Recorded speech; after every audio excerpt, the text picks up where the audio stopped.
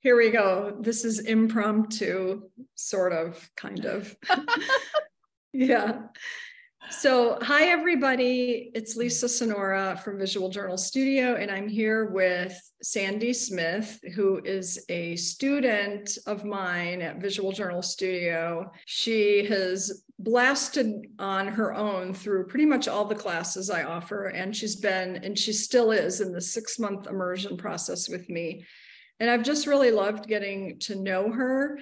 She is a coach and how did you put it, a communication director? Yes, I'm a communications director at a foundation, and also I do communications and leadership coaching. Fantastic. Good. I knew you could say it better than me. You could communicate it better than me. I'm so thankful that you're willing to share so generously about your process with visual journaling. You mentioned to me that you're also an artist and you started painting and drawing about 6 years ago. That's incredible. Tell me a little bit about that and then how you got to doing visual journaling with me. Yeah. Well, it's so fun to be here. Of course, I'm a little nervous, but I'm super excited because I love your work and what you share, and it's just been so helpful for me. So I'm happy to tell everyone. For me, my sweetheart is an artist and a cartoonist. And one day I saw him looking online for yoga poses, and I was like, what are you doing? And he said, well, one of my colleagues wants me to draw some yoga poses for him. And I was like, but they're not all in your head? And he said, no, I have to go online and look up yoga poses. And I realized I always thought artists just had everything in their head. And so I was like, well, I want to draw the Om symbol. And so then I spent a couple hours learning how to draw the Om symbol. And then I was like, I want to learn how to draw everything. And so then I just started signing up for classes to learn how to draw. And my first year, I did classes with kids, just learning, sitting next to 7 and 8-year-olds, learning how to draw. Amazing. So you were doing that in person. Yeah, that way back when. Yes, yeah, that's amazing. Yeah, Mona Brooks Art Studio in Berkeley is where I went first. And then you got into doing some visual journaling. Mm-hmm. I can't remember how you found my classes. Yeah, I was actually looking, good old Kindle shows you, like I bought your Creative Entrepreneur book like 8 years ago or something. And, just thought it was so cool how you used imagery. But I actually started learning visual journaling through Eric Scott's work, which I talk about some on my blog. And I really was like, wow, I can put anything in my journal. Because I've always written ever since I was a little kid. I have my journal from when I was 9 years old. And when I moved from Philadelphia to the Bay Area, I brought 30 pounds of journals, but they were all words. And so as I started bringing in imagery, I was like, oh, I like this. And then I came upon your work and your classes, and I started doing your classes. And then I was like, oh, I can bring in magazines, because I felt like I had to do everything myself. And so working with you helped me see that it doesn't just have to be an image that I make. I can bring in any kind of image and allow it to be compost for me. So that's been amazing. Yeah, we think of that as ephemera or creative compost, but we're using the magazines in our own work and not selling prints of other people's photographs. So we're using it in a more private, respectful way. I'm curious, because you do use collage a lot in your visual journals. Can you tell us a little bit about your thought process, if there is one, or do you have a method behind your magic with making collages in your visual journals? Collage is new to me. This is something that I only have started doing in the last year.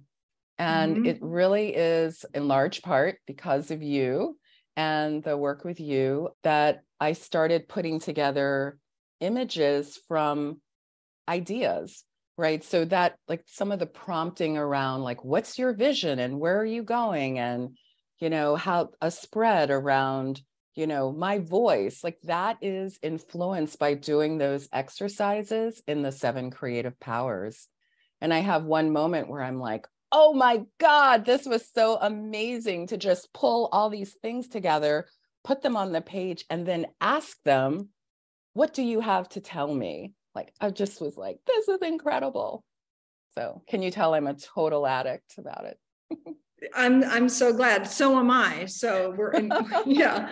So am I. I mean, I've been visual journaling ever since I can remember, basically, and teaching it now for more than 30 years at this point. Amazing. My favorite thing in the world is to be able to see people's visual journal pages.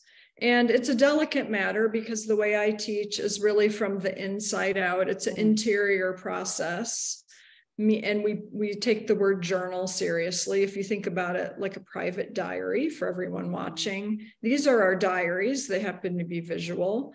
When I started teaching this to other people, I didn't know what to call it. I never, like, there wasn't art journaling or anything at the time. And I just thought, well, what is it? It's a journal. It's my journal and it's visual. And I had always had this habit of working in sketchbooks because I didn't like lined paper. I felt very constrained by it. So even if I have visual journals that are less visual and more writing, there's still those blank artist journal or artist sketchbook pages. And I just love those kind of notebooks.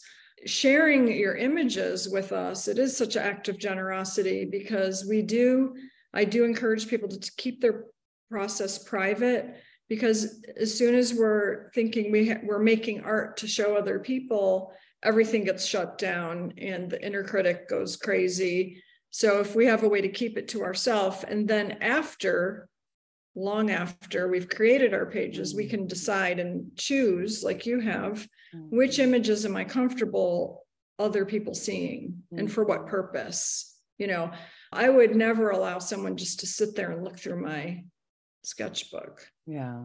I don't think they'd be prepared for what but it is hard to find images that I'm willing to share. So it is a delicate thing. And I noticed that on your pages, you not only do a lot of writing in your images, but you have some unique ways of forming your letters. And I was wondering if you could talk a little bit about that, including what materials you use to do your lettering. Yeah.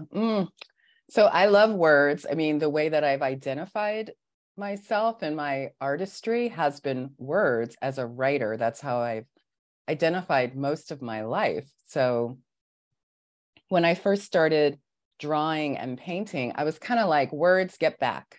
And I just was so excited to be in this other realm where I was seeing something and not judging it, but drawing it and painting it, because what I find is that writing can be so judgy. Like before we even think twice, we're layering on this web of judgment through language.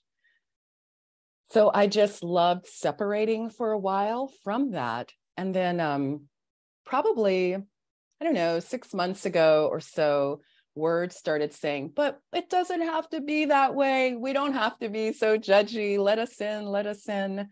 And so I was like, how do I do that? How do I bring the words in a way that is part of the art making? And the lettering comes, I played around. There's a woman named Anne Luke who has a really fun sketchbook journaling class. So I did some of that. And that got me starting to play more with how I make my letters and drawing them, just slowing way down and drawing the letters. And so I just started practicing that and playing with it, but not calligraphy. I decided I didn't want to feel like I had to make perfect letters. I like that they're wonky and strange. And then I like to also bring in a color behind them. So if I make them open letters, like block letters, then I can put color in between the letters and have really lovely backgrounds. I love that. It's so fun. And then I also like to use Pentel brush pens sometimes to make super thick letters, and then I'll add serifs on the bottom. So I play with Uniball pens, like the 207s, and this one, the Uniball, whatever that one is, Vision, and Pentel brush pens and Posca markers. When you said you put the color behind the letter, so would you kind of ink it in the black lettering and then add the color with the brush pens, So like or do first you add the color first? no, I do the color afterwards. If I make a C, if I make the letter open, then I leave the letter open, but I make the color in the background and the letter pops forward. Oh, okay. So maybe tracing around the letter a little bit With the color. with the Pentel brush pens. Or a Posca marker. Okay. Right. So there's one spread that I shared with you that it's a lot of lettering, but there's color behind it as well. And so I made a bit of a light background, and then I went back and added color in between the letters. You know, as I explain it, I'm like, wow, there is a lot to it. It is a process. Right. And it's not obvious how we create our pages. And I love to give people at home watching tips for how they can do it. And of course, we always want to know what kind of pens we're using that write over paint, because that's tricky. I know. So the Poscas are so great because they're acrylic and they write over the paint really well. And then the Pentel brush pen also works over the paint. And then I guess what I could share is, if it's helpful, here's an example where I wrote the letters, but I have a background first and I write the letters empty, and then I can use paint in between them. And that's how I can get that effect. It's really interesting how you're just making your letters free form in all different shapes and sizes. So that's another takeaway. I think this is a wonderful antidote to the fear of putting our own handwriting in our visual journals. There's this fear that I've heard from people. I don't want to mess up my pages. But what if you tried to make your letters wonky or big or small or like something you've never seen before? Then it becomes your art. Exactly. And it's a way to slow down, right? Because as I'm doing the letters that way, I'm really savoring the letters. I'm savoring the letters. I'm savoring what they mean. And sometimes they tell me something I didn't know they were going to tell me, right? So like I was doing this thing around juicy justice. And as I was writing juicy and justice and juice, I was like, wait, juice is actually in the word justice. And I was like, oh my goodness, but I would never have seen that if I hadn't slowed way down and was making these big letters and being in the letters. So it's also just a way to generate awareness, right? And definitely curiosity. Yeah, slowing down, taking your time, and just attuning, like that's what I mean about this being an inner process. We're really developing the skill of listening inward, almost like you would if you were trying to meditate or something. And I think of this often as meditating with art supplies. I'm a longtime meditator as well.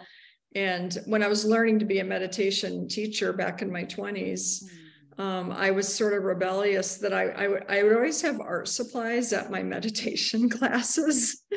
All my students and I would make these little treks to the 5 and dime drugstore in the middle of rural Wisconsin where I was studying and go buy all the kids' art supplies and make visual journals. It was really fun.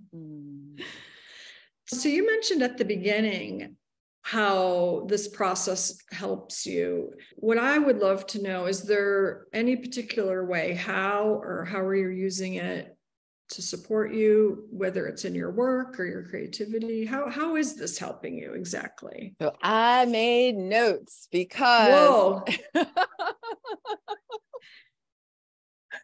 because it's really been amazing. So I'll share a couple things. You know, one has been just the process of slowing down and bringing in images gets me noticing things I wouldn't have noticed before. And so I have this sense of my source being connected to, and instead of it being a trickle, it's like this whoosh, amazing gush that comes through me. And the gush holds insights, ideas, noticings. I mean, the whole process of observation, right? So you teach about the observant mind and the creative powers. So what is that, right? It's a protocol. What did you notice? What feelings came up? What thoughts came up? What was easy? What was hard? And what are your takeaways? So doing that as I was doing the journaling pages got me doing it when I'm in my office, right? Or when I'm on a Zoom call, or when I'm reflecting back around a reaction that I had. Just quickly doing that protocol gets me more able to respond in a way that is aligned with how I want to be. So just that awareness means I'm showing up in more of the way that I value and I want to show up. And it shows, right? I get feedback very quickly, like, oh, you are so calm. Oh, wow, I really appreciate what you brought to that. So that's one, right? Just the slowing down, the intentional, observant mind on the pages translating to my work. But then another one is the harvesting, right? So I tend not to go back and look at things. Like I'll write and write and write and then not look back at them, especially just writing. It's not even that fun to look back at. So, you make it very clear, like even, having your coffee, just look through your book. Well, the more I would do that, the more I would notice that something I was wondering about now, there was an answer in my pages. And I would be like, what? I would be thinking about a blog that I wanted to write. And what am I thinking about fear and how to move forward through fear? I'm going through my pages. Oh, look, I wrote all this stuff about fear. And oh, there's this amazing quote from Audre Lorde. I'm tingling as I say it right now. It's like, oh, right. And then I can type, there's my blog post. It's like it was already held in the pages of my book. Absolutely. So amazing. And so then in my work life, I'm also harvesting more. Instead of just like going through day, I'm stopping and looking back at what it is that I thought about, what it is the notes were. So it's bringing that habit of harvesting into my life. And then the last thing I'll say at this moment, is perfectionism. Oh yeah, let's talk about that. So when I started doing the 7 creative powers, like there's one, you're making your image for the overall book. And I was spending like hours because I would work on it. Then I'm like, I don't like how I did that. Then I would try it again. And when I did the observations, I noticed the whole perfectionism thing. And then I did another spread. And when I did the observations, I noticed perfectionism. And then I did another spread. And then I'm like, what is this? What is this? So I started noticing the feeling in my body of wanting to have something be perfect, which I hadn't noticed before. And so then in an encounter in work, I noticed that feeling in my body about wanting something to be perfect. And I said, I'm going to move through this in a different way. So what I see is how the pages are a rehearsal space for noticing these deep patterns and emotions and ways of being. And because I've slowed down enough to catch them, when they show up in other realms, I see them and I have a strategy for working with them. That's so powerful. That's amazing how you experienced perfectionism as a feeling in the body and made that connection, and then how it reflected in another situation. Yeah. Wow. And then I started making imagery in my book, like perfection is a prison, right? It's like I started just realizing how it constrains me, like what it's doing to me. And so that is also powerful, right? Because people talk about perfectionism for them, right, in the abstract. But for me, right, this allowed me to see what it does to me so that I can step out, right? So that I can break free. And I think that is one of the gifts, right, of doing the work. It's not received wisdom, it's earned wisdom, right? It's created wisdom from yourself. And that is amazing. Definitely. So amazing. And that's why I love visual journaling. I first started teaching it to the patients I had. I worked as an art therapist in psychiatric hospitals, and I really hit a wall. Even though we were doing art therapy and music therapy, I did hit a wall because we had talk therapy groups that I led with their families and et cetera.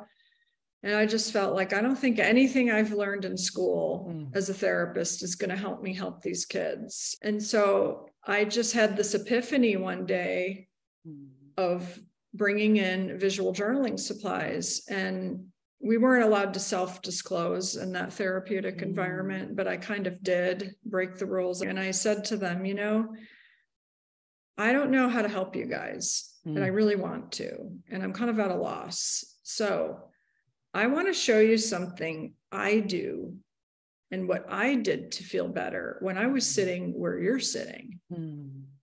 And that got their attention that I even said that. I said, I can't say any more about me. We're going to just talk about you, but this isn't really therapy. This is just something I do that helps me feel better, that helps me explore things. And I can teach you how to do it here. And we did. We had this whole process we went through together. And they had something they could take home with them. And also the visual journaling process gave us a framework to talk about all the issues that no one was really talking about in therapy. Because, you know, it's hard to get teenagers to talk anyway. Yeah. And that this just opened up such a great conversation because we could talk about what's happening on the page. So that's where that really started. And I think of the blank page as a metaphor for our life. And when we have a personal creative practice that we can do, that it doesn't have to do anything with all the kind of art constructs like talent or ability or all these things we talk about the judge and perfectionism, where we can go really explore and experiment and play. I always encourage people, just put your 5-year-old self in charge and see what will happen. So people will say, I don't know how to draw. I'm assuming you don't know how to draw. You know, most people that come to my classes are not professional artists, and I'm not a trained, you know, professional artist either. So, but if you don't know how to draw, then there's nothing to lose. And just having that joy and fun and place to experiment. I love how you made that discovery that perfectionism wasn't just something, a mindset, something mental, but it was a physical, visceral experience you had in your body. And that the visual journaling process helped you make that connection. Yeah. But it's so important, the observing piece, right? So 2 things. One of the things that I appreciate is there is a rigor to it, right? So you're not just, which is already awesome, right? But you're not just throwing paint down. You're not just bringing images in. You're not just writing. You're also taking time to look back at it and reflect on what it meant to you, what showed up. And there's a rigor, right? What you notice, what you feel, what you think, what was easy, what was hard, and what did you take away? And I know when I first started hearing you talk about the takeaways, I was like, I don't know. But that it's not a forcing, but it's a prompting, right? It's just like, well, come on, give me something. What is some takeaway? What is something? And again, just having that active engagement, right, with your work, but also with people. Like when I go to an event now, I'm like, what's my takeaway? I ask different questions, right? I just went to a beautiful book reading. Like I asked different questions because of this process that I'm doing with myself. And then the other thing is it's also affected how I think about learning. And I'm someone who's always had lots of books. I love books. I love reading. I love learning. And I also see how there was a bit of a superficiality about it. It was still kind of like, well, they're the ones who wrote the book. But now I have more of I'm writing my book in relationship with them. And so I'm harvesting what I read and what I hear in a different way, just as I'm harvesting my own journal. So it's super cool. Yeah. One of the exercises we do, and we play on this word authority and the word author, that you're the authority of your own experience and you're the author of your experience. You're the author of this visual guidebook coming from inside you, from your wisdom, from your soul, for whatever words you use about your inner life. How miraculous is that? And that was my dream. I remember thinking, because I love to travel, and it's like, well, I can buy a guidebook to Paris, but what about a guidebook to what in the hell I'm supposed to be doing with my life? And this is a way to have that guidebook. And as a coach, it's such a wonderful tool that you can do with your clients, because we can talk and then we can make, and I work with my own coach, and I always make visual journal page spreads based on what my coaching session was. And it just helps me keep extracting what I got out of it. In fact, all coaching lessons or ideas you give with your clients could be turned into wonderful visual journal exercises. Yeah. Well, I've already started bringing this into my coaching. First of all, just in terms of those 7 C's, right? And making sure there's the container and the calendaring and, the commitment and the clarifying the whys. So I brought that into even the setup. And then I also just love that whole thing around anticipation and how do we support people to feel excited about what they're stepping into. So yes, I definitely am working with that iterativeness of what is here in the visual journaling process that I can bring to coaching and vice versa. Yeah, definitely. And the education piece, I'm glad you noticed that. I love studying critical thinking processes and how do you help people think critically, but also feel critically or know what they're even feeling. And so a lot of what I've learned is definitely woven into how I teach, including that 7 C's you're talking about is a framework that we use to plan events or workshops or our own process. And I like to just make things easy to understand and remember, and also very visual, because when we're in the visual, we're using different parts of our brain and different ways of knowing than just the logical linear mind. One other thing, just going back to what you were saying about going to events or the questions you were asking at the book signing and asking yourself, what's the takeaway? Another fun thing I love to do, and this probably won't be unfamiliar to you, is you can kind of take that ahead of time. Even when I'm doing a work project, sit down a moment and just imagine how do I want to feel when I'm working on this? Or if I'm leading a meeting or having a conversation, how do I want the other person to feel? Not that I'm in charge of them, but what do I hope to create? What's the intentionality behind what we're doing? For someone who's curious about visual journaling and maybe is having objections, I don't know if you've talked to people and they have objections about art, or maybe you could say what some of the objections are and how you would encourage them just do it anyway. I think to start with where they are. So, I have a friend who told me she liked collage, but hadn't done it in a long time. And I was like, oh, that's great. So just get a notebook, put some paint on it and some collage. Someone else told me that she used to like to paint. I was like, oh, great, just get some paint. So I think that part of it is doing a little listening and hearing what it is that's actually making people curious. Because what I find is when I show people something, like I show them one of my notebooks or a couple spreads, like they want to know more. And another friend is really more about writing and she just wants to write. But then she was like, I do kind of want an iPad. I was like, okay, I'll show you how you can use your iPad for that. So I think some of it is just helping people see that it's really not that big a leap to do it. Yeah, it's not something you see people do every day, keep visual notebooks, or, Leonardo da Vinci left us some examples of that, and he had his own way of doing things. And I keep learning more about that process. Like, why did he have all kinds of random subjects on one page? There was a practical reason. He didn't want to waste paper. Back then, the notebooks, paper, like that was a really precious commodity. And it's like, wow. So we could play like Da Vinci might play. You don't have to have a separate page for every idea. What if you just put all kinds of random ideas on one page? How would that look? All the things you're thinking about. I have all these like financial calculations on one of my pages, and now I want to go back and just like draw monsters or something. Some of what I shared with you is from the journal that I did around the root process.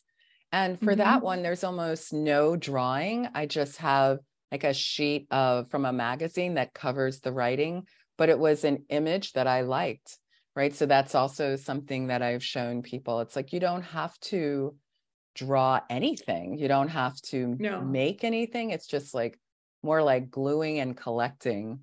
So yeah, just making the threshold low.